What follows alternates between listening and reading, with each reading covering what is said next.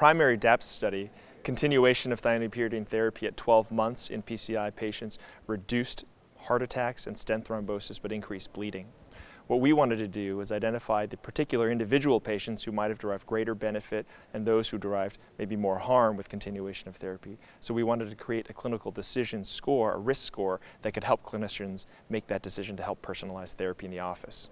They include age, so the older the age, the less benefit, the more likely you are to bleed. That's one variable that predicts negative treatment effects. The other variables predict positive, beneficial effects. They include presentation with a heart attack, having had a prior heart attack in the past or a prior PCI in the past, having congestive heart failure or low ejection fraction, being a diabetic patient, being an active smoker, and as well as procedural characteristics like having a small stent diameter and having a vein graft PCI. We've made it available as a web calculator at www.daptstudy.org, which is the DAPT study website. It's a fairly easy tool. It's got 8 variables. I think in a short amount of time people would be able to memorize it and use it in clinical practice.